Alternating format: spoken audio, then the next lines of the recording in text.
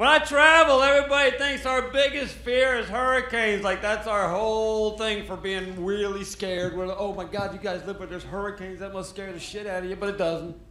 We all got the same attitude. If there's a 200-mile-an-hour storm coming, it's like, well, shit, we're gonna need a 6-pack and a candle. That's how we do it. We're not afraid of hurricanes. You want to scare a Floridian, you bring up a cold front. That's when we lose our shit. We can handle 200-mile-an-hour winds, but you bring up temperatures under 70 degrees and bullshit, I'm calling work. We don't do winter down here. Shoot, in Florida, if you throw a bag of ice in the street, there's no school. It's a snow day. To me, the only scary thing about hurricanes is the news and the Weather Channel. Those guys are assholes because they get in our heads. You're looking out the window and it's a beautiful day outside, and then out of nowhere you turn on the TV and you see a guy down the street, a blue windbreaker chained to a palm tree.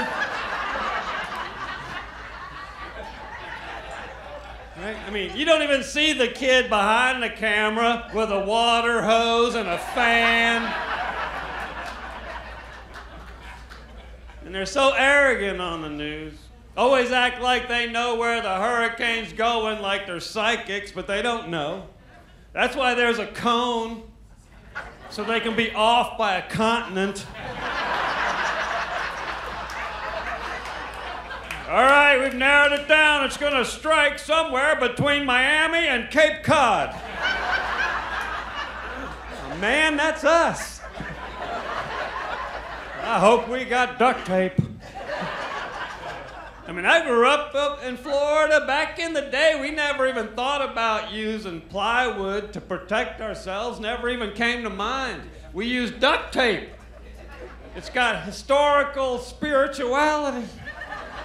It does. Plywood doesn't work. You put a piece of wood on your window, there's a good chance we're going to get hit. But you take out the duct tape, put a silver X on your window, and that bitch just turns.